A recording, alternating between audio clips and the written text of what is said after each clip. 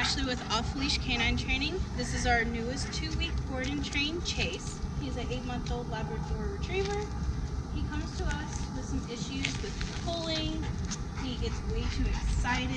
They want more stability, and when he does commands, he also likes to jump on some people, and they just want to try and get it solidified of, you know, keep him off people. And in social situations where they're out in a restaurant or anything, kind of chilling out and eating. So it's day 1, and we'll see what he knows. Chase, come, come, Chase, come. Yes, good boy. Sit, sit. Chase, sit. No. Down, down. Good sit, good sit. Can you feel?